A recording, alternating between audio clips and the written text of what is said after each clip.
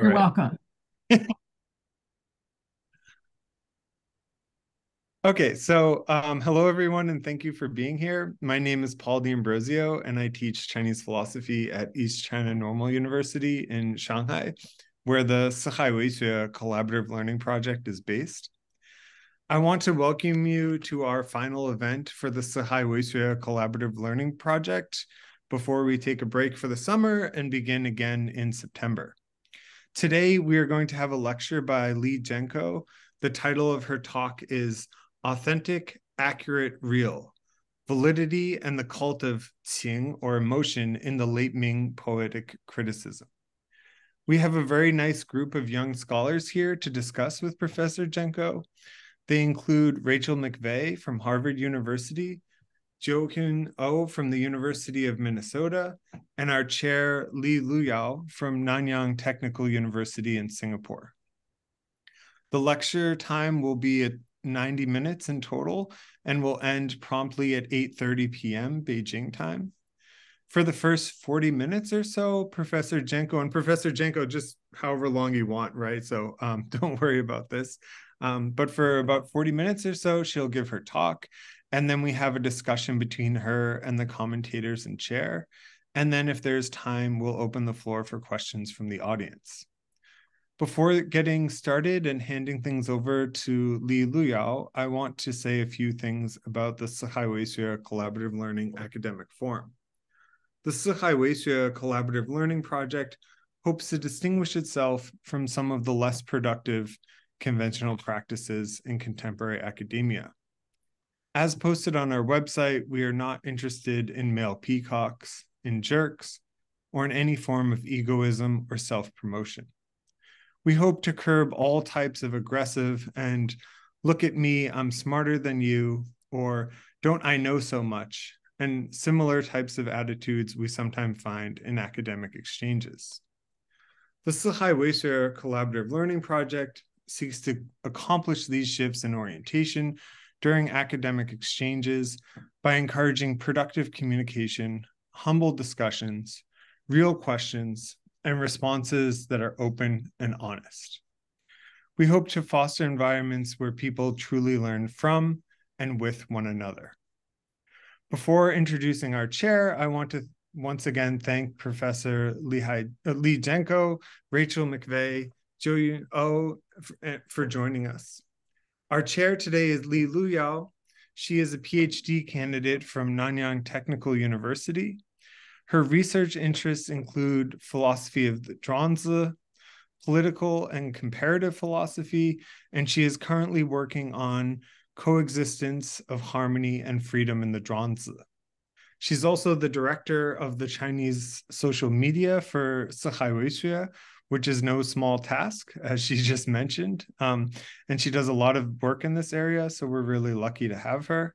Thank you very much, Luyao. The floor is yours. Yeah, thank you very much, Paul. And please allow me to introduce our speaker today, Professor Leigh Jenco. She is a professor of political theory in the Department of Government at the London School of Economics and Political Science. She has taught at universities in Singapore, Taiwan, Germany, and the US. Her research specialism is Chinese political thought from the late imperial to the modern era. So she said that she never dreamed she would have anything to say about the Ming Dynasty poetic criticism.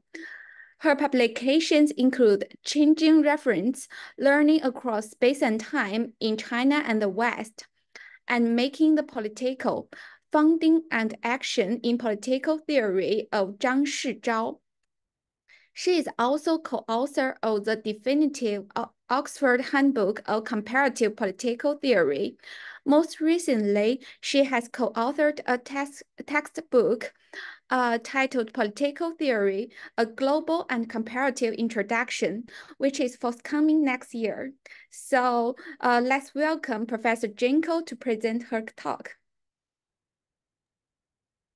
Thank you, everyone. And let me start by apologizing to everyone that my video does not seem to be working, which is very annoying to me and to everyone involved. For Q&A, I may try to use my iPhone camera, but I do have to hold it in order for everyone to see the video. So while I'm giving the talk, you'll just be looking at the slides anyway. But before I get to the talk, let me thank everyone involved in this collaborative learning project, including everyone at ECNU and my commentators and the chair. I see some friends and some new friends and old friends that are on the call, so that's really gratifying to see. As Luyao explained, I am primarily, or at least up until a few years ago, I thought of myself as a political theorist who studied mainly political things. And so it surprised me as much as anyone else that I suddenly found myself in the thick of Ming Dynasty debates on poetic criticism. But one of the reasons I turned to this field of study was because it increasingly dawned on me that, at least in the Ming Dynasty, the late Ming Dynasty, there were a lot of interesting political questions that centered on literary and poetic expression. And if I were to simply study politics as we might consider it now, say in the modern liberal Western countries, it would not necessarily match up very well to how late Ming thinkers saw or looked at meaningful action in the world. So this explains a little bit my trajectory. Nevertheless, this paper I'm about to present, it is probably a one-off for the moment, but at the end of my talk, I gesture towards some of the broader questions I think that the talk opens up. And these are questions that I remain interested in. I don't know, given all the projects I'm currently working on, I don't know how quickly I can pick up these threads, but I hope at some point to consider them. So I very much welcome questions on any aspect of the talk, whether on the main body of the talk or on the sort of the broader gestures I make towards the end. So with that in mind, let me share my screen with you and my PowerPoint. And you should all be able to see that. So let me start the slideshow. So today I'm going to be talking to you about what turns out to be a very well-studied topic in late Ming history and literature, which is this idea of Qing emotion or passions, and how this plays a role in thinking about what is actually, as I say in the slide, authentic, accurate, and real. The broader setting for the paper are these debates about what to do with the so-called 17th century Chinese Enlightenment, or the 16th and 17th century Chinese Enlightenment. I'm inspired by scholars, most recently by Rivi Handler-Spitz, but also earlier scholars such as Joseph Fletcher, who note that China is actually part of a global early modern. It was contextualized within a range of seismic transformations that were happening not just in China, but that had parallels in Europe, including territorial expansion, commercialization, mobility, socially and geographically, the expansion of print, intensified use of land, advances in maritime transport and technology, et cetera. Many of these parallels between China, Europe, and other parts of the world that formed a global early modernity were noticed as early as the 1960s by someone like Ted Taberry. And he argued we should look to this period of enlightenment in China for thinking about the roots of what was ultimately something like liberalism in China. And he argues that Wang Yangming's idea of sagehood, which was prevalent in the late Ming period, opened the way to a kind of popular movement involving a greater potential participation of ordinary men, and actually I would add women too, in the fulfillment of Confucian ideals. And in Taberry's view, this was a major moment because it afforded an enlarged view of human experience. So not just the emphasis on ritual action and obligation, but also an opening to start thinking about authentic Qing emotion, sentiments. Even things like erotic passion suddenly became topics of conversation. and in many ways were subject to a kind of transvaluation among many writers and thinkers in the late Ming period. So a lot of the existing scholarship on this period, of which there is a lot, I've discovered, tend to emphasize sort of one of two trends. Much of the existing scholarship, especially coming out of DeBerry and Columbia University in the 60s and 70s, were very much focused on thinking about how the philosophy of Neo-Confucianism and the transformations it was undergoing in the 16th and 17th century gave rise to a new valuation of individuality, of subjective experience or liberalism. Alternatively, and I think more recently, most scholars focus instead on the opportunities and the expansion for vernacular literature and personal expression that these kinds of early modern transformations facilitated. So see, I was trying to be clever and I added an animation to add my response, and then it skipped to the next slide. Sorry about that. But my response is instead to think about a slightly different question. Whereas much of the conversation about the 16th and 17th century and the focus on emotion or sentiment in China at this time has tended to focus on literature or on philosophy, I think there was also a space as it became, well, at least as I started to notice as I was reading more and more of the work dating from this period, that there was more of an emphasis on not just on Qing as a kind of subjective experience that required a form of expression in literature or poetics, but there were also claims about Qing that tied them to claims about reality. So I suppose you could say this is a question about the metaphysics of Qing, not just its expansion or its expression in literature or in a kind of individualistic philosophy. So I wanted to ask how these kinds of claims about Qing reveal or affect how reality is understood by these thinkers. And it turns out that many of these thinkers were actually quite concerned with questions of what I call, this is my word, validation. That is to say, they were more than minimally interested in thinking about how Qing, our emotions or our sentiments, legitimated claims about reality. That is to say, how they confirmed or affirmed that our claims about reality were real claims, that they were actually stating the thing that they claimed to state. And this is actually related, oddly enough, to transformations in Neo-Confucianism, mainly associated with Wang Yangming, but that are often seen as speculative and abstract.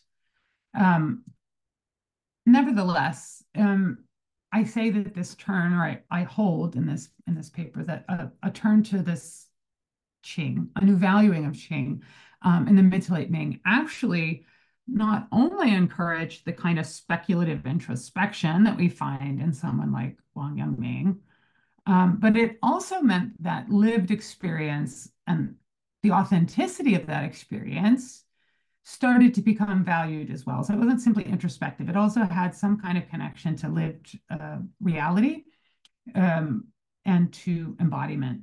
And that these kinds of experiences became valued for their contribution to moral accomplishment. That is to say, Wang Yangming's doctrine of the unity of knowledge and action, for example, helped thinkers connect what they were experiencing with what they could morally know. And likewise, what they morally know also had to be validated. It had to be embodied in a particular kind of experience. But it also became valued for a certain kind of signposting of moral accomplishment, so that the way you lived your life became a paradigmatic example of one's own moral status.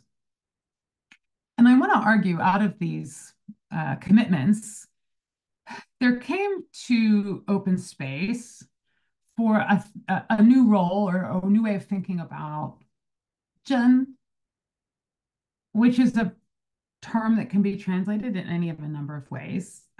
Here, I think about Zhen, which can mean real or genuine, I also think it's implicated in questions of accuracy. There was, in effect, a new appreciation for changing particulars. I'm taking that turn of phrase from An Choning, such that thinkers became aware of the way in which Qing could validate how the changing particulars of their existence or of their particular kinds of experience could be linked up to moral claims. And that this actually did turn on some kind of accurate reckoning with the empirical world. The empirical world defined very broadly, not just the natural world, but it could also mean personal experience, subjective experience, the reading of past texts, historiographical research, et cetera, but that there was nevertheless this kind of emphasis on a kind of accurate reckoning. And this reckoning was also associated by these thinkers, people such as Li Zhi, Jiang Yingke, and others with Zhen, with this concept of Zhen, real or genuine. So Zhen and Qing and these conversations does not only point to the authentic expression of some kind of subjective experience in literature, it also had something to do with what counted as real and authentic. And as it turns out, literature and poetry specifically became a battleground over what that meant. And this is also the story of how I came to be interested in it.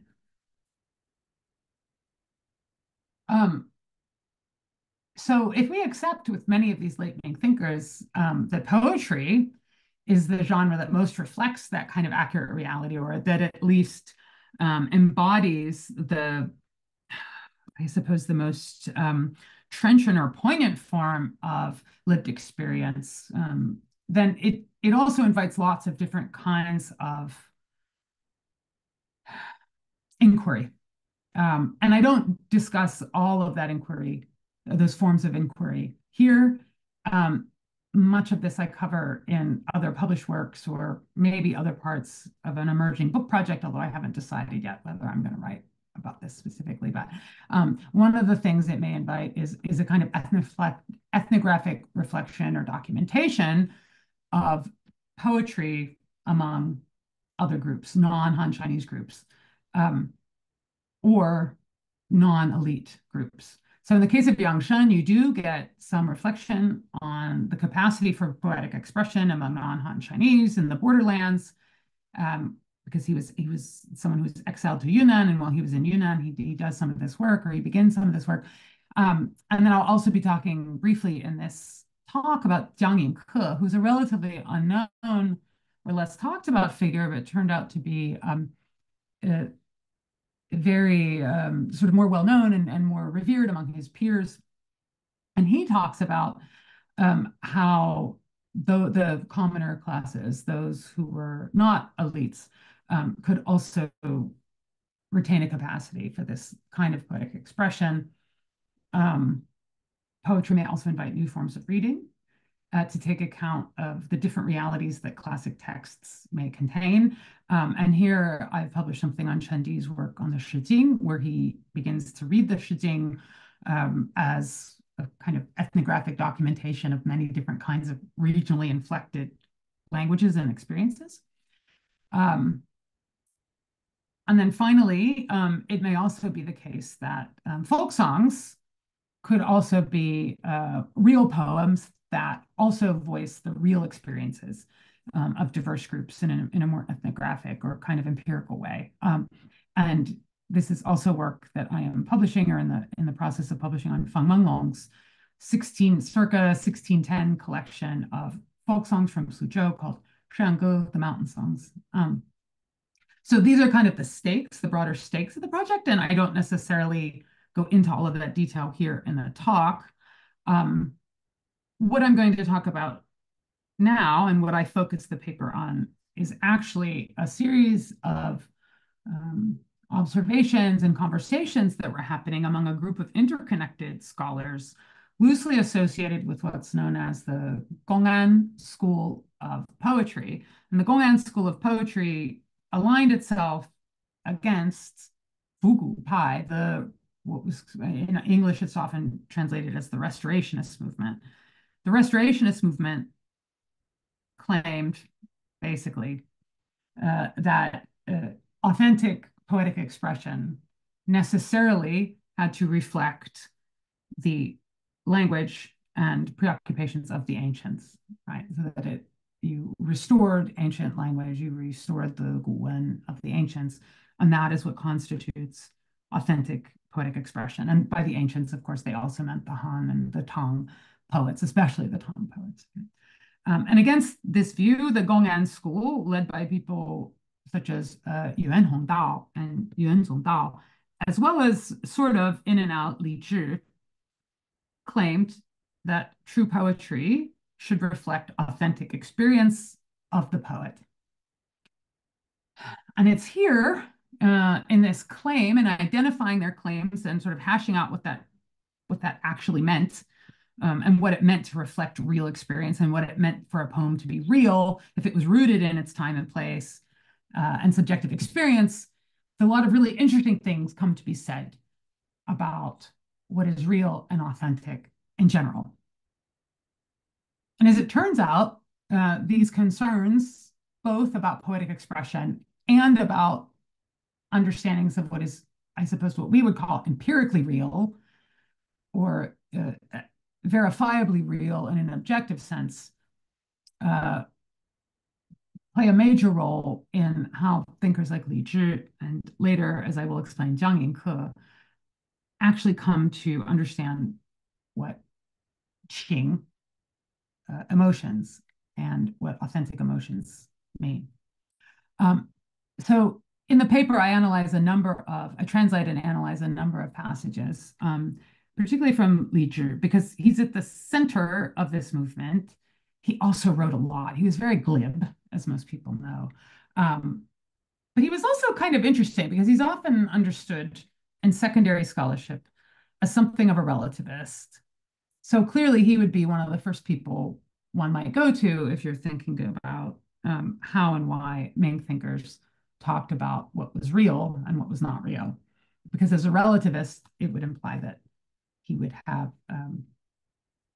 at the very least, a vexed relationship to what was real, and maybe even a relativistic or a kind of skeptical approach to what was real. But as it turns out, he doesn't, or at least not in my reading. I examine some of the writing that he produced when he was in his Buddhist chapel monastery area in Machang. And one of the essays written about him or written by him about his experience there has to do with a lay follower coming to present him with a gemstone that is meant to be put in the top knot of a Buddha statue that Li Zhi is in the process of building at Machang at this Buddhist chapel. Right? And it's a very long essay, so I just reproduced part of it on the slide, and I have the Wenyan there, so you can check my translation. But basically what happens is Li Zhi takes this gemstone and he tells his followers to bring him a clump of grass, and he tries to see if the gemstone will attract the grass, like if the grass will like stick to the gemstone, and it doesn't. And he said, I think it's because the grass must be rotten. So please bring me another clump of grass. And they bring him another clump of grass, and the gemstone does attract the grass, right? And at that point, the monk, that is Li Zhi himself, is quite gratified, right? He's saying, the stone is real after all. And at this point, Li Zhi starts to discourse upon what it means to be real. And what's notable about this passage, the passage translated on the slide, is precisely that Li connects not just the realness or authenticity of a gemstone, something that's empirically verifiable using methods like the suctioning of the grass to the gemstone that indicate a kind of empirical objectivity to its realness, but also a realness that involves one's moral knowledge, as well as claims about what true reality is, right? So he says, and I'm reading from the slide now, this realness does not come from my pleasure with it being real. So here he's talking about the realness of the gemstone. He says, it is rather the case that the Buddha is wholly real. And so the world has real people. And afterward, it is known that there is a real Buddha. There is a real Buddha, so he naturally loves these real people. Only what is real can know the real. Only what is real can approach the real. Only what is real can ponder the real. How appropriate. However, he says, it is not only the Buddha who loves this real stone. I too love the real stone. And not only is it I who loves the real stone, it is also the case that this piece of real stone constantly wants others to know it is real. And so it does not want people to use rotten grass to misrepresent it as not real. Bringing this real stone near rotten people who pull up rotten grass, I guess he's throwing shade on some of his followers at this point, is to not know its nature, so that even though this stone is real, it ultimately would die in the hands of people like that. So there's much to be said about this passage, but I find it quite revealing. And it's not a passage that gets discussed very much among scholars who study literature. But part of what he's trying to say in this passage and in the sort of the broader excerpts from scholarship that I examine in the paper is that Qing helps us to understand ourselves, but we ourselves are real people, or if we are real people and we have real Qing, that can give us the best guide to moral truth. And he writes a bit here too, quite a bit actually, on poetry and thinking about the ways in which actually poetry must be guided by Qing, by the emotions, which should be real and authentic. But this realness also determines what a real poem is. Qing points to something real, something authentic, which, as it turns out for Leigh, he connects to the very patterns in society, as well as in aesthetics and the empirical world that he identifies as real. So for Leigh, what is real will be manifest. The same thing will be manifest in patterns in society. To him, that meant ritual orthodoxy and textual learning, as well as in aesthetics.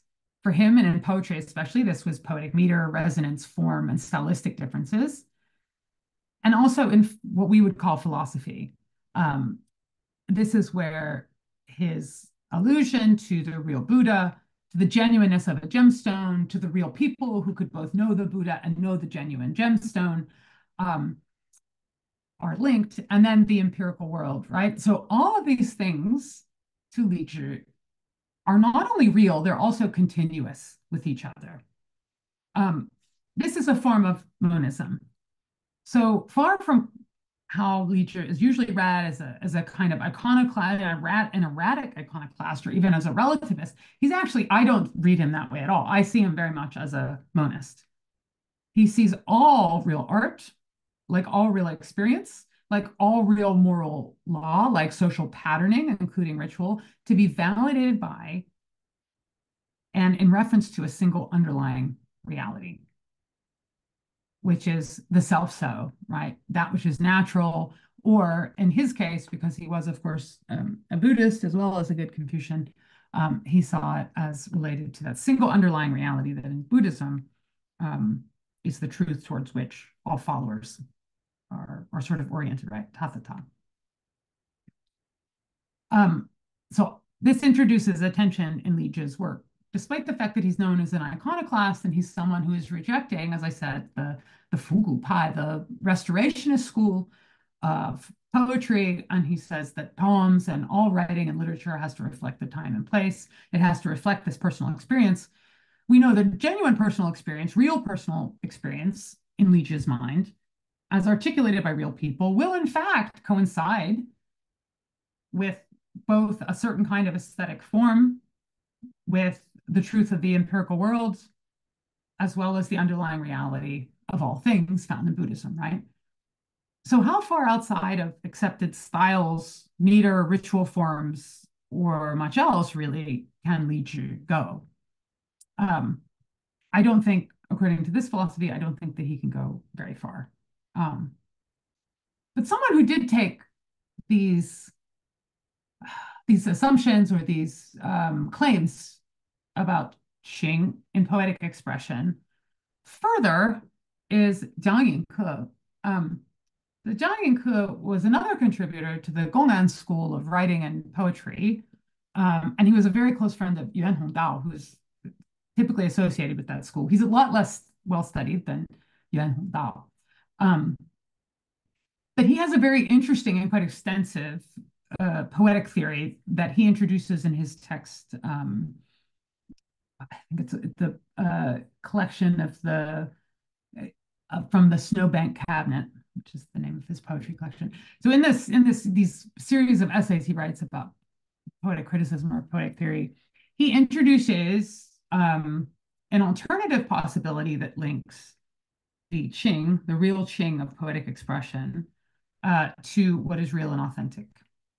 So Jiang Yingke puts forward the idea that the aesthetic resonance of poems that the Gong'an school was aiming for, this kind of continuity with the time and place of their composition, their continuity with personal experiences, and then the continuity with how a reader or a listener would react to these poems, would only work if those poems reflect something real. And Jiang Yingke understood this reflection of something real as the author's own experience, his or her own experience of the particularities of his or her time and place, right? In Chinese poetic theory, that's called shu, like things and affairs, right? We might call it something like contextual particularity or something like this. And if that's the case, if the poet succeeds in crafting something that is real and authentic in this way, the reader's Qing or emotion in responding to the poem will validate the Qing of the author in writing it. That is to say, it will not only legitimate the feeling that the author had in writing it, but it will also be the same kind of feeling. And that will be a mark of a true, real, authentic poem, a zhenshu.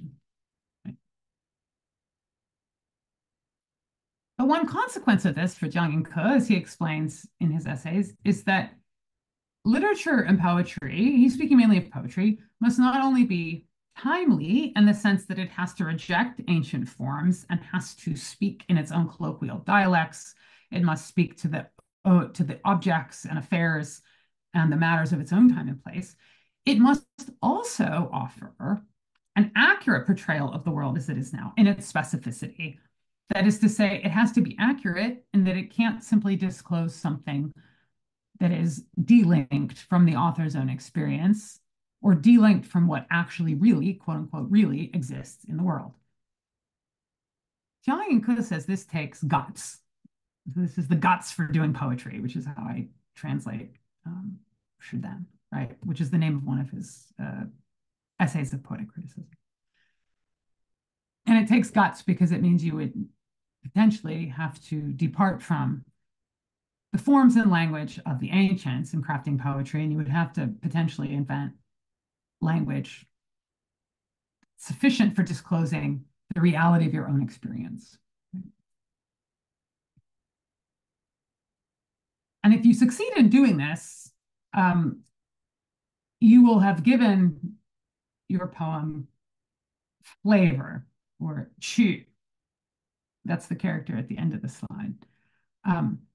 Now, this flavor or qu is what is disclosed in a real poem. It's the information about the poet and his or her circumstances and experience that are reflected in the poem. So it's not necessarily, in a bit of a contrast with Leigh, for Jiang Yingke, what is disclosed in the poem is then not that some particular manifestation of realness or authenticity continuous with the realness of the natural or social worlds, which is what Leigh is basically saying. But it's rather information about something much more specific, in particular, about the poet's particular contextual circumstances and experience. And if that is achieved, the poem will have flavor and it will therefore be a real poem. Here in this quote, which I've translated, this is from his essay, Valuing Realness, Guizhen. Jiang Yingke says, in terms of writing poetry, if the poem is connected to reality, even if the poem is not fully lovely, it will certainly have flavor, qu. if it emerges from falseness, it may not necessarily be unlovely, but even if it is lovely, it itself will lack flavor. So what he's saying here is that he's not necessarily as concerned about a real poem is not necessarily as concerned with being lovely or beautiful or well-crafted, but rather simply having this this flavor, that connects it to reality and validates it as an accurate representation of reality. His example is here. Consider a scholar official of our class with official robe and broad sash. Even if his face be unattractive and his appearance unprepossessing, people will always respect him. They will respect his realness, his jin. Now imagine an actor, handsome and imposing. Give him an official robe and broad sash to wear, and he will indeed look quite impressive and noble. And yet, people will look down at him. They will look down at his falseness. So in other words, Jenco seems convinced that people would be able to tell the difference between a scholar official and an actor who's cosplaying a scholar official, because the one is real and the other isn't. He gives another example of painting a portrait. And he said, if the brother or son of the person whose portrait was painted can say, aha, that is my father, that is my brother, then that portrait achieves it achieves realness. If it does not, no matter how lovely or beautiful the picture is, it lacks reality, it lacks flavor, and it therefore has no connection to what someone who also shares the same experience would recognize as an accurate portrayal of that experience, or as an accurate portrayal of that person or thing. Now, it might seem as though this is a fairly arcane debate within Chinese poetic criticism, but I think there are actually some interesting further possibilities that are opened by this reading. And as I mentioned at the start of this talk, at some point I hope to pursue these. It's quite a big task, as you can see. But I think that, maybe perhaps in a few decades I will possess the wisdom to pursue these possibilities. So I actually think that taking seriously these claims in Chinese poetic criticism about the link between poetry, experience, and the disclosure of what we might consider to be an empirical reality suggests that poetry introduces new possibilities for inclusion, particularly if you can accept that a real poem will reflect real experience.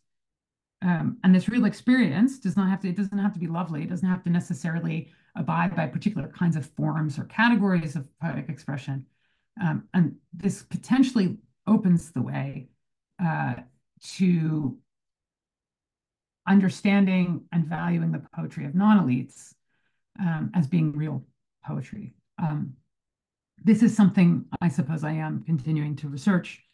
I do have a project now on Fang Menglong's mountain songs, which, as some of you may know, is a well-known 17th century collection of urban folk songs from Suzhou that are arguably of non-elites, right, of the laboring classes, the commoner classes.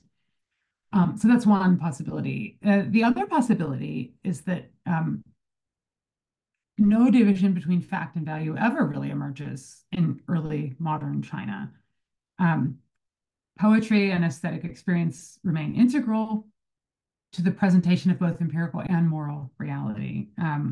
So there's a few people working in Chinese history of science who try to emulate a kind of caricatured version of the Western scientific revolution, where that is understood to mean a fracturing or a breaking apart of fact and value. And there's a bit of scholarship in Chinese literature and history, especially, that tries to showcase the ways in which late imperial Chinese literati began or cultivated interests in things, in knowledge for its own sake, right? Emulating this idea that there can be a division between the facts of reality and the values, the moral values that literati were seen to be gaining from them. But I'm not actually sure that any such division ever emerges.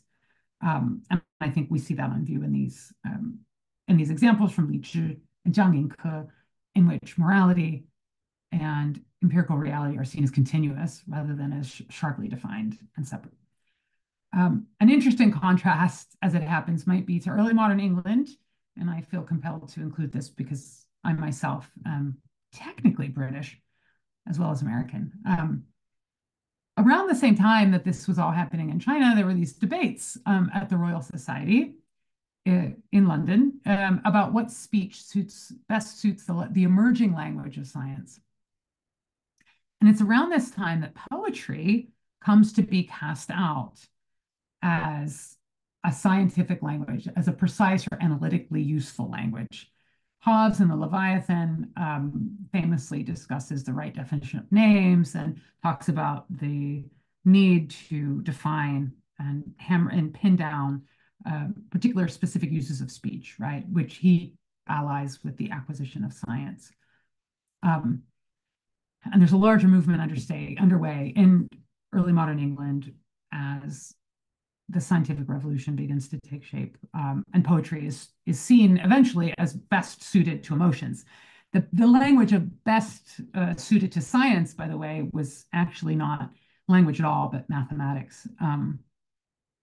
In any case, there are some contrasts here to how we think about the emergence of fact and value, the emergence of scientific speech, and as a social scientist, the ways in which we as social scientists document a social reality. But because of the way the scientific revolution took place and how we come to understand both early modern and modern science, I feel as though we have drowned out other kinds of possibilities, one of which might be the ways in which poetry and poetic criticism in late imperial China itself documented a way of coming to terms with or reckoning with empirical reality that has some affinities, if not to natural science, then to social science. And if we fail to see this, I feel we might be diminishing the contribution of Chinese writers to the history and philosophy of social science. That's all I have. Thank you all for listening, and I welcome your questions.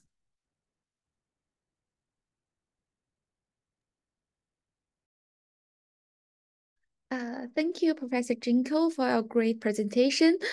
Please allow me to invite our first commentator, Rachel McVeigh. Rachel McVeigh is a doctoral student in pre-modern Chinese literature at Harvard University. She is interested in the interplay between individual creation and communal conventions in medieval poetry, which has also led her to publish on conceptions of authentic poetry in the late Ming. Having previously completed her master's degree at Peking University, she is committed to further scholarly dialogue between universities in China and West. Now let's welcome Rachel McVeigh. Thank you so much. And thank you so much, Professor Jenco, for this absolutely wonderful paper, which I think really convincingly broadens our understanding of Qing as it relates to authenticity in the late Ming. And in particular, I'd like to say that it's really heartening to see the integration of intellectual history, as I suppose I'd probably characterize some of this, with literary thought, as they have so much to say to one another, especially in this period in which, as you say, the literary is not really distinct from the political or, God forbid, the quote unquote philosophical. And as you identify, it's in literary thinking that these broader ontological questions of an individual's relation to a wider extra-subjective reality are conceived perhaps the most lucidly and with the greatest nuance. So there's the neutrality, as you say, of the aesthetic. And I think this speaks really greatly to the importance of interdisciplinarity in our work as scholars. There are just a few issues, a few things that maybe the paper made me think of that I would love to just raise and perhaps chat about in further detail. So firstly, you talk about part of authenticity is producing an authentic reflection of a particular time and place, right? And there are seen to be particular forms that are timely in some sense, that reflect in a particularly apt way a certain time and place. But then there's also, as other sources that you've raised suggest, an individual kind of authenticity, that each individual has their own kind of nature and their own way of being. So, and of course, that goes back very far. That it draws on quite early discourses in things like perhaps essentialist ideas about regional character in like the Guofeng, and then to something like Cao Pi's exposition of the qi of individuals in the 3rd century. As said, I'm a medievalist. I have to bring in Cao Pi, but I'm interested in this possible tension between a heightened sense of individual character on the one hand and a more general concern with authentically reflecting the character of a time or place, even as you say, ethnographically, on the other. So literati in the late Ming, for example, often spoke about the differing characters of dynasties in the early medieval period. So, you know, the heroic Wei or the decadent southern dynasties and so on. So how do you represent authentically both the effective character of an individual phenomenological experience and a response, and that of an overarching era? So, you know, for example, you know, what if you're a bold, heroic kind of person in a soft, decadent kind of era? Have you come across anything that kind of alludes to this tension, or how do you see it being negotiated? Does the answer lie in the meeting of these two as a sort of joining of the internal and the external? And secondly, and continuing on this idea of this sort of conjunction of inner and outer, it seems that many of the ideas that you describe are in dialogue with earlier understandings of Qing in terms of its relation to the outside world, right? I mean, we think of Ganwu, like being stirred by external things. So one's internal disposition is moved by the external world, and emotion thus emerges as not a distinctly internal subjective experience, but as one that exists in fundamental and necessary continuity with what is objective and exterior, almost like this kind of monism that you discussed with Leigh. So I think this kind of longer tradition of this idea is important for the identification of Qing as relating to some externally verifiable validity, perhaps, that and not just pure quote unquote subjectivity. That, you know, I wonder if pre-modern Chinese conceptions of emotional experience were always predicated on a kind of inseparability of quote unquote subjective and objective, and not a sort of post-enlightenment demarcation of self and other. And finally, so you also touch on the kind of radical possibilities of Jenco's conception of poetry as representing reality.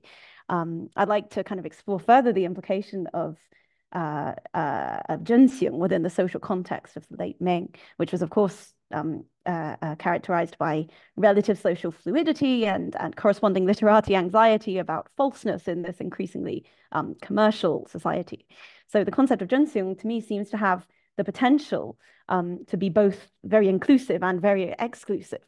So that if authentic poetry is based primarily in this authentic, valid response to a verifiable external reality, including everyday experience, then it may be potentially both writable and readable by anyone, and you know, as you say with the folk songs. But equally, it makes the judgment of literary composition and interpretation, or the evaluation of it, based on a potentially rather arbitrary standard of authenticity or validity with regards to what counts as an apt representation or an accurate reckoning, like being able to, you know, in the story of the sort of being able to magically recognize an actor dressed as a scholar official somehow. So instead of literary conventions that actually, although potentially they require a certain amount of learning, also they are something that there are rules there that can be learned and imitated by pretty much anyone. Whereas this seems to potentially take away those rules and therefore actually maybe more firmly locate the power to evaluate and to judge poetry, or maybe even behavior more broadly, among the elite, and something that's perhaps more ineffable. So who is it that determines what is objectively real or apt or valid? Is it in poetry? Do you think that would you agree with that characterization, or you know, do you think that both of those aspects are at play, drawn upon by different actors at different moments, or do you think of it in a different way? So yeah, once again, thank you so much for such a great paper. I learned a lot, and I'd love to hear more of your thoughts. Thanks, Rachel. I was nodding my head the whole time and taking careful notes. You just couldn't see it because my camera isn't working. But thank you very much. There is another discussant, is that right? Is it Joo-hyeon? Yeah, but Professor Jenco, you could respond first, and then John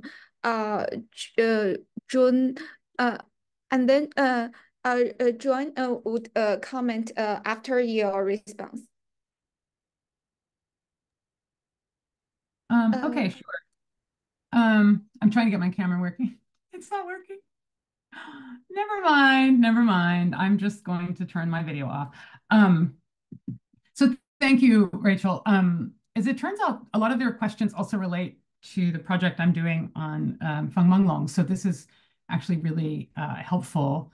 And I don't know that I have good responses to all of your questions, but I am definitely in the process of thinking about them. So one of the things I wanted to address is this this kind of interesting tension or maybe continuity between the interior and the exterior, right? So there's no as you said, Rachel, there's no post-Enlightenment demarcation of self and other, but rather there's an understanding that what is inside also reflects and has a continuity with what is outside.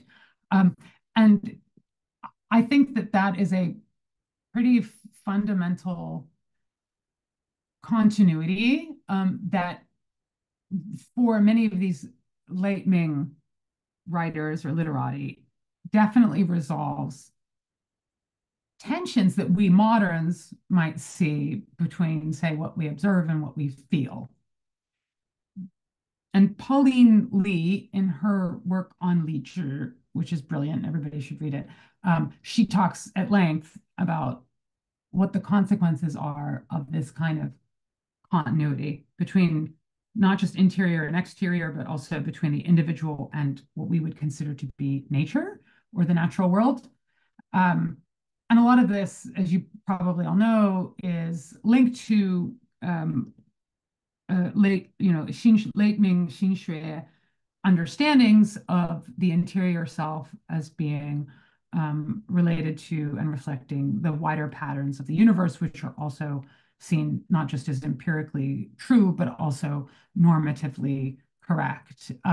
So the question about who determines what is authentic and valid in poetry, I find to be quite, as a modern person, I find to be quite an important question. However, I would imagine that these late Ming literati would not necessarily see that as a problem or even as a question, because they would assume, and I think Li Zhi emblematizes this kind of assumption, is that we would all, if we were feeling the right thing, it would all be the same thing or a version of the same thing. And Li Zhi at one point even goes so far as to say, well, even ritual would be undergirded by this real Qing, right? So, I mean, Li Zhi frequently criticized the ritual and social conventions of his time and place, but one gets the impression that he's sort of saying, well, if ritual were just the right kind of ritual, then everybody would agree with it. And it's not the case that he's some kind of radical relativist or pluralist who sees lots of different ways of life or experiments and living as legitimate and necessary. Rather, he's sort of saying, well, if we get the right thing right, we'll all be thinking the same thing, whether we're commoner or elite. So instead, what I've been doing in more recent work is exploring the extent to which, if we say, for example, that the interior and the exterior are continuous, it's often the case, I think, in a lot of examination scholarly literature on the Ming, emphasizes the ways in which literary expression reflects this interior self, and then it's sort of released into the world, right? And it's part of what helps cultivate the person morally so that they can participate in worldly affairs. But I'm wondering also if we could say that a documentation of a different kind of exterior might then have a reflexive effect on the interior ideas, subjective feelings, thoughts of a person. So that is to say, and I think I'm trying to get at this a little bit in the paper when I talk about Jiang Yingke observing, impoverished people in precarious situations, wondering if the documentation of their experience would then change what poetry means, right? It would sort of give us evidence that our interior understandings have to then be changed in order to remain continuous with what is presented to us as a new aspect of reality, of empirical reality. So that's my very minimal response to your very interesting comments, but thank you. Yeah, thank you, Professor Jenco. So let's welcome our second commenter, Dr. Joo-hyeon. She is a cultural and intellectual historian and also historian of science and late imperial China. Her research interest is in the episteme and worldview that both shaped and were shaped by early modern Chinese perception and interpretation of their experience of the world. She is particularly interested in understanding the way of seeing, thinking, and explaining the world outside the moral self, as they were anchored in the cultural and intellectual historical debate about how to gain knowledge. Joo-hyeon received her PhD in History and East Asian Languages from Harvard University last year, and she is currently a postdoctoral associate in History Department of the University of Minnesota Twin Cities. So let's welcome her. Hi, you can hear me, right? Thank you so much for this presentation. I actually agree a lot with what Rachel had commented on the significance of your work, and I'm actually really grateful to hear that you are as a social scientist, you see the value in this various literary form as the significant source of enhancing our knowledge about how the social science or history of intellectual thought can be studied, because I think poetry and all sorts of other miscellaneous writings are very easily brushed off because people think, oh, it's all imaginary, literary, and hence thus has no bearings on our research on, what is real and what is a fact and whatever. So I'm very glad, and I would be very interested in reading your forthcoming book for that reason. But I have just two questions, and one is, I guess, well, maybe both of them are kind of broad, and maybe you articulate them in your book chapters. But one is, the first question I had was, you talk about, this reality, and that's, what was your title? Yes. Authenticity, accuracy, and reality and validity. These are all very, these are all very large concepts, right? And history of science, they basically write a book on each of those concepts. And I think what seems to be at the core of your talk today is real and reality. And I was wondering what kind of reality or realness that you are specifically focusing on. I see it, but then I think it seems to be a critical issue that kind of needs to be articulated more clearly. Perhaps I think such a process would even challenge our own fixed ideas on the definition of real or justifications we require when someone makes a claim on what is real. But the intriguing significance and the potential problem of reality based on this concept called Qing was basically that the reality validated by Qing comes from one's own mind, or depending on the philosophers, the human nature overflowing uncontrolled and raw nature, which means that the focus is on not the objectivity that we usually attach to this concept of reality and fact, but the focus is on the subjectivity and the individual who experiences and expresses. And if you think about it, the modern science, it's all about experiences, it's all about experiments. But then if it's just one person who claims it, there will be questions, right? So that speaks to this changing and different criteria that we pose when we think about what's real and what's fact, how to validate what is real whatsoever. So I think that would be an important issue if you maybe it's in your chapter, but if it's not, I think that would be a question that'd be interesting to ask. And kind of going beyond this literary scene that you're focusing on today's talk, do you talk about, or did you think about how does this idea of realness based on Qing and subjectivity and individual expression and individual interpretation of one's feeling and experiences map onto the political debate of the time?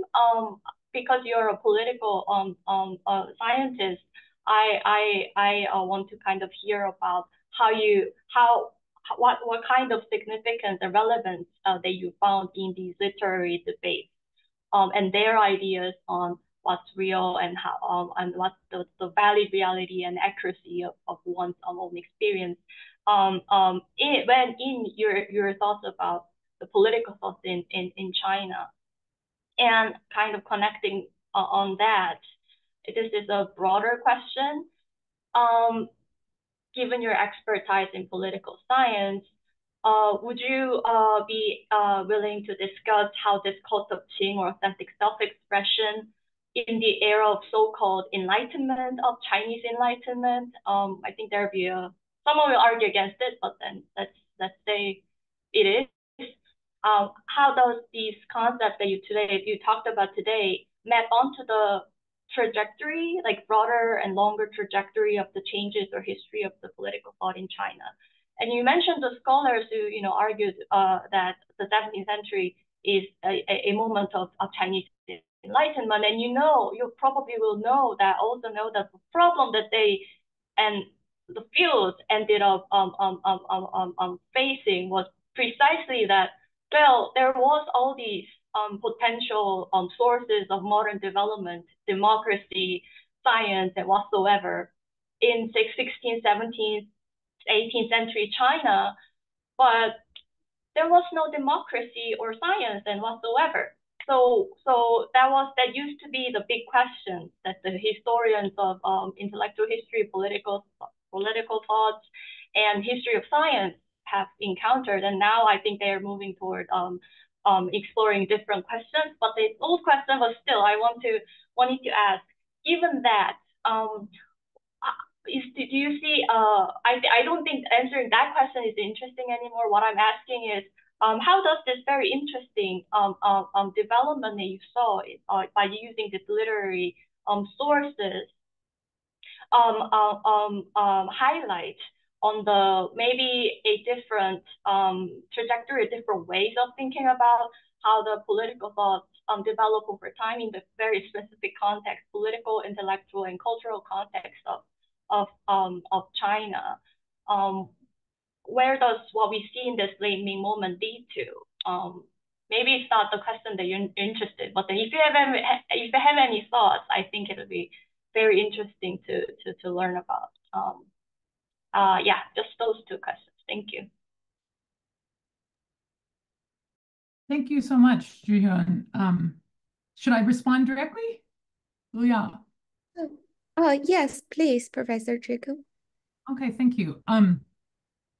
So you're right that these are really big questions. And as it happens, I just recently, within the last few weeks or so, started to think about authenticity from the sort of the Western perspective. So I've been reading a lot of work on what authenticity means, particularly in the folklore movement in Europe and the United States, starting like in the 18th century.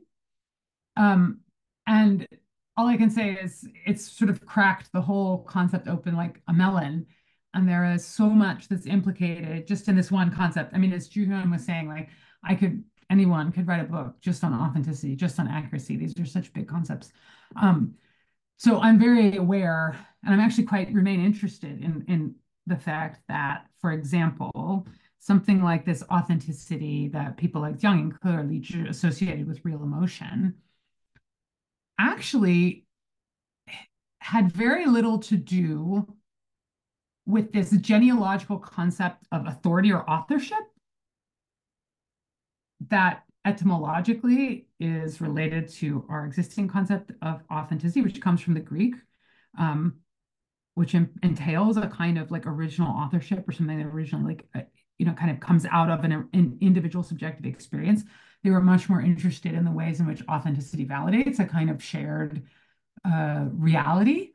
And so I'm exploring some of the implications of that. And there are actually some, I believe, political implications. But one of the things I guess that's been disturbing me for some time as a political theorist is figuring out what political means. And I happen to know there are some political theorists on the call. Liu Laoshi, Luo Laoshi.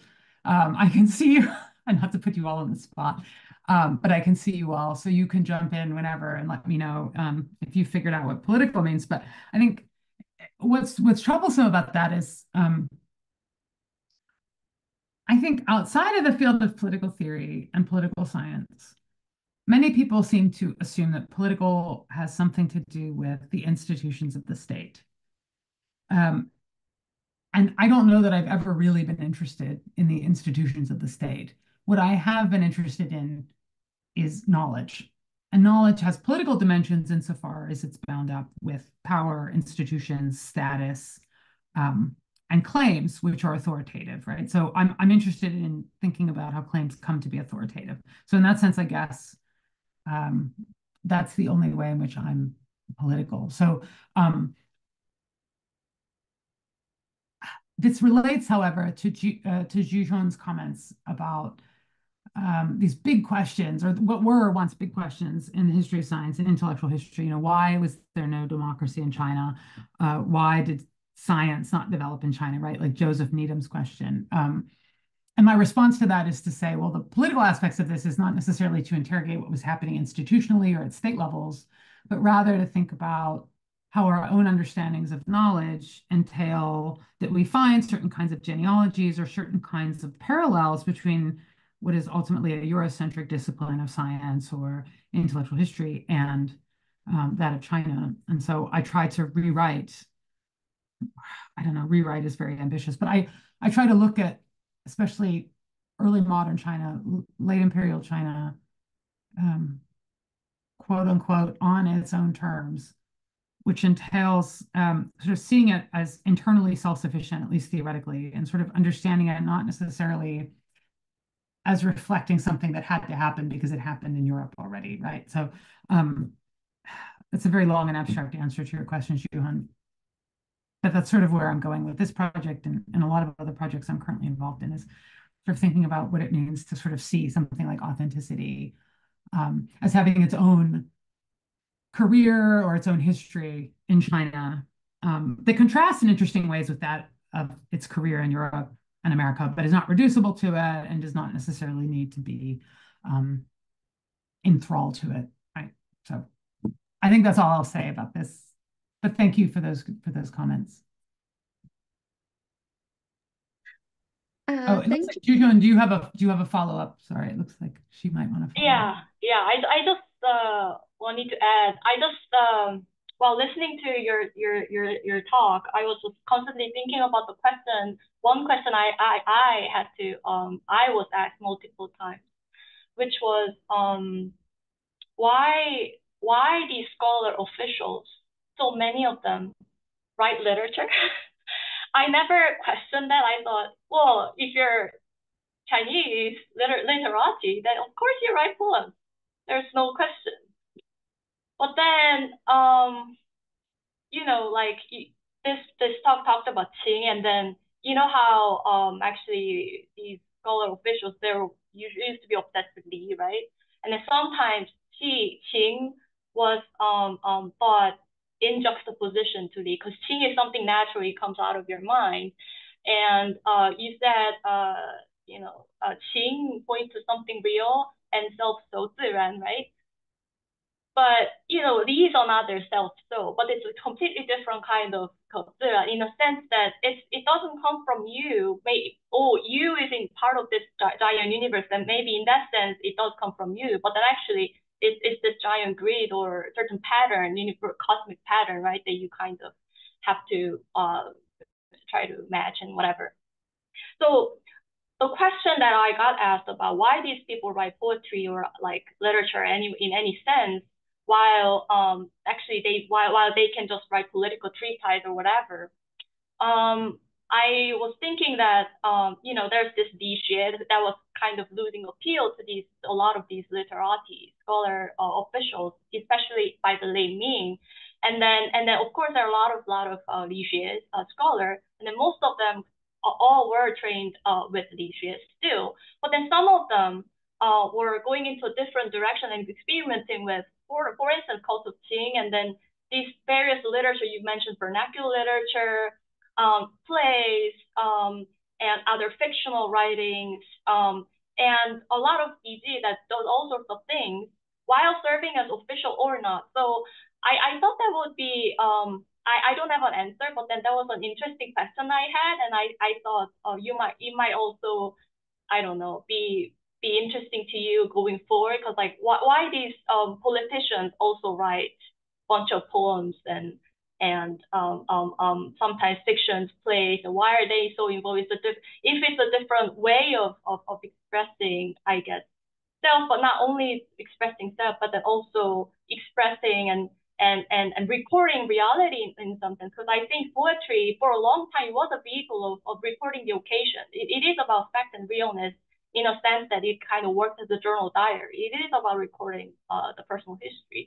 But should we take that as a given, or is it something prompted by, I don't know, something else? I don't know. Just throwing it out there, because that now is a question for me. Maybe it's not a valid question, but then maybe it does say something, especially if we are interested in studying this moment of history in China. Yeah, but thank you so much for your answer. Thank you. Yeah, I mean, I just want to say that's a great question. And that's exactly why this is why I, a political theorist, started studying poetry, because it strikes me not that, I mean, that we shouldn't instrumentalize literary work in the late Ming, by which I mean, we shouldn't simply see it as an epiphenomenon of something else that's really going on. Rather, literature and poetry were the domain in which everything was happening for them. Like, those were the most important forms in which everything was debated, in which what really counted was debated and talked about and expressed, right? So it was not necessarily like the many, many memorials they were writing, or, you know, the memos, or the even like the legal judgments, but rather, if we are interested in, I guess a contemporary political theorist would say something like their world-making capacities, or their theories about the ways in which all of these topics that we as political theorists claim to be interested in, community, voice, justice, you know, all of these things were actually playing out in questions of literature and poetry, which meant that the questions were actually somewhat different. And this is something I struggle with, not just with this project, but as Luyao mentioned, I recently completed writing a textbook on political theory, which tries to see political theory as a global enterprise, or political thought as something that's happening across time and space. It's global in scope. But that also meant including lots of things that certainly don't look like political treatises, that look nothing like the canonical texts of Western political thought. And so I think it'll be an ongoing challenge, but I think it has to happen. I think we have to start breaking apart these expectations we have about what political is or where it's happening. So that's my reflection on your reflection. But I think it's a conversation we have to continue, because I think that's the only way that Chinese thought will be validated as something that's, dare I say, real political theory.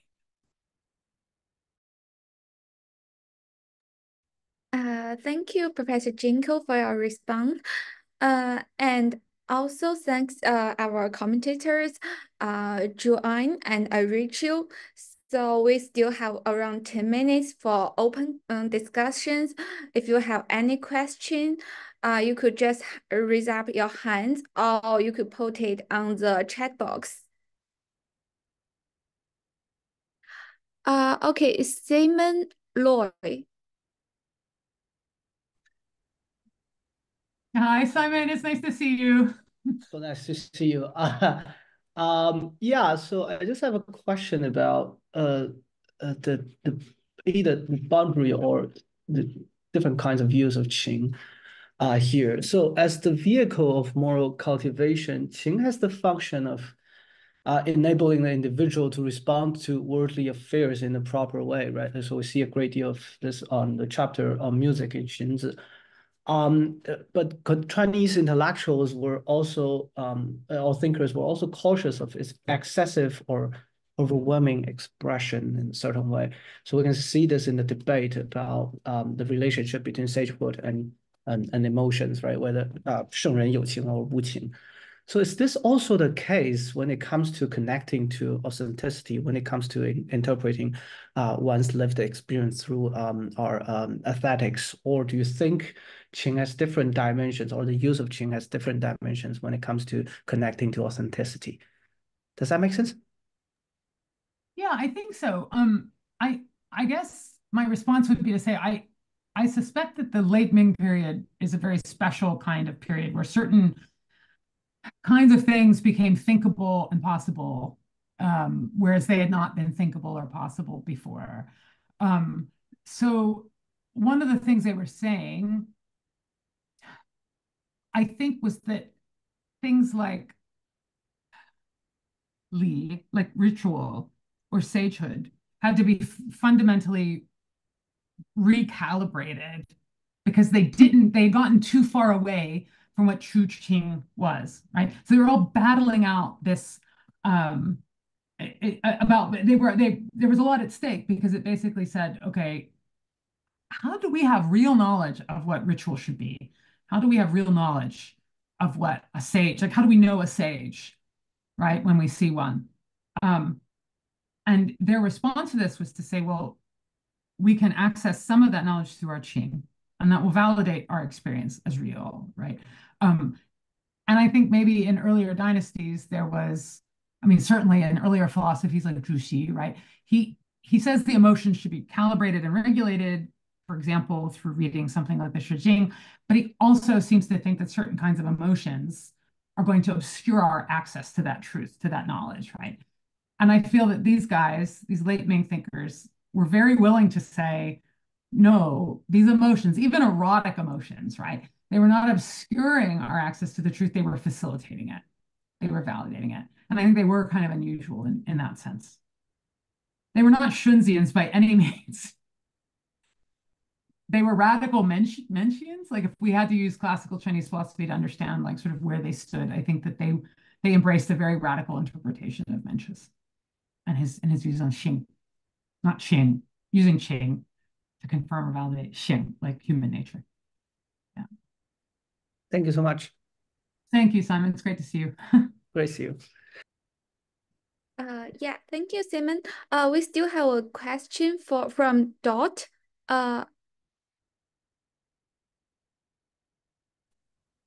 Hey, thank you for having me. Leigh, this was brilliant. And the discussants' questions were, I have learned so much from this talk. Thank you so much. As usual, from the talks you give, Leigh, I have like 3 million interrelated questions, but I'll try to keep it really short. I'm very sympathetic with your struggles against these sorts of disciplinary confinements of what, you know, politics means or could be. But my question is really about the translation of the term Qing as emotions. Let me come at this from sort of two perspectives, right? The first is obviously Qing is to be understood in relation to a wider kind of Confucius philosophy or ideas of sagehood, as you mentioned.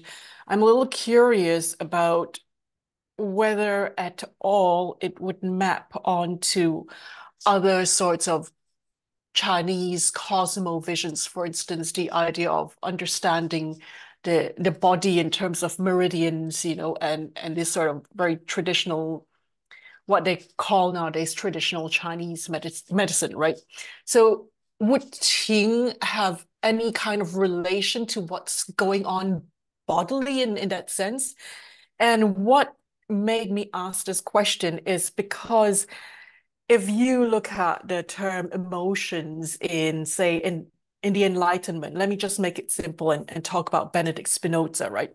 If you look at the emotions in Spinoza's philosophy, you have what is called affects, which he in turn gets, you know, from the Latin, which then comes from the Greek, etc. But the affects can be both sort of subjective experience as well as an experience of being moved by things outside of oneself. And these things can be sort of emotional, mental, and bodily all at the same time.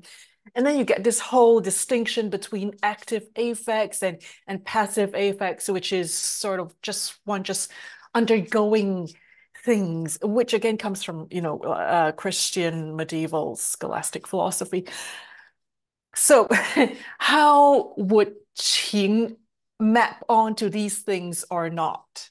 And those, I'm not expecting you to answer this fully because of the difference in the difficulties in conceptual translation, but I think I should just stop there. Sorry. Thank you. Thanks, Dot. It's great to see you as well. I didn't realize there'd be so many friends on the call, which is really, really gratifying, and it's great to see all of you. I thought, Dot, you were going to ask me about natural and Ziran because we've had this debate before. I'll tell you, I'm really struggling with translation. And when the first version of this paper, so I should mention this paper is forthcoming in Oriens Extremis, but I think I actually might still have some scope to make revisions based on all of your comments, which is good. But it's forthcoming. And so I had two reviewers look at the paper. And in the original draft of the paper, I didn't translate Qing at all because I just wanted to avoid all of this nonsense, not nonsense. It's of course very, very important, but all of these very complex and dense questions about what Qing meant. Did it mean emotions, sentiments, passions? And all of these words are used to translate the term in secondary literature on Qing. And then the reviewer said, no, that's not acceptable. You must translate Qing. You can't leave it untranslated. It's like, so at that time that I was revising, I was also deathly ill with COVID, so it could have affected my thinking, but I spent ages and ages looking at definitions, dictionary definitions, OED, examples from, Old English, Middle English, for all of these words, sentiment, passion, emotions. What is it that Qing is actually talking about? Is there any analog in English that would sort of convey all of these rich meanings? And I, after like days and days of work, I basically just said, oh yeah, it's just emotions. After all of that work. So I do think that it has something to do with embodied feeling. It's also metaphysical.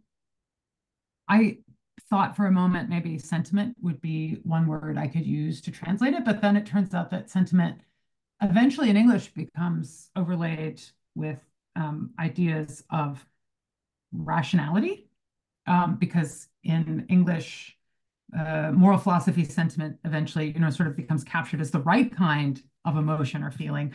And I think what some of these thinkers were trying to do was think about the ways in which Qing could disrupt what we take to be social convention or ritual patterning. It still informed something real. They weren't saying that it wasn't real or natural, but they were saying it would disrupt business as usual, certainly how we see our societies arranged today. It was meant to be disruptive. So sentiment didn't really capture it. Passions was too specific. It was had too romantic an ideal. And it was pretty clear that they didn't mean passion in the sense of something that carries us away, right? That is unreflective or that it's not subject to our control or our understanding. So I ended up just translating it as emotions. We can continue having this conversation because, as I mentioned in response to Joo-hyeon's comments, I'm continuing to work on ideas of authenticity in this period and later, including up to the 20th century. So Qing plays such a big role in these conversations in Chinese discourse. So we can continue talking. But thank you for your question, Dot.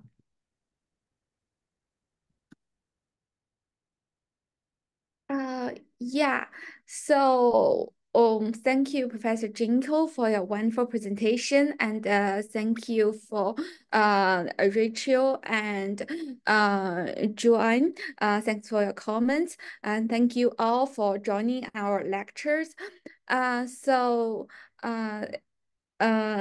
Today we will finish it. So our lecture will finish now, and yeah, thank you all. Thank you, everyone. This has been great. And sorry again that my camera's not working, but it was really fantastic. And I hope to follow up with each of you separately. Thank you so much for your comments. Yeah. Thank you so much to all the organizers as well. you. Thank you. Thanks. Yes, thank you. Bye. Wonderful presentation. Thank you so much. Bye-bye. Bye, everyone.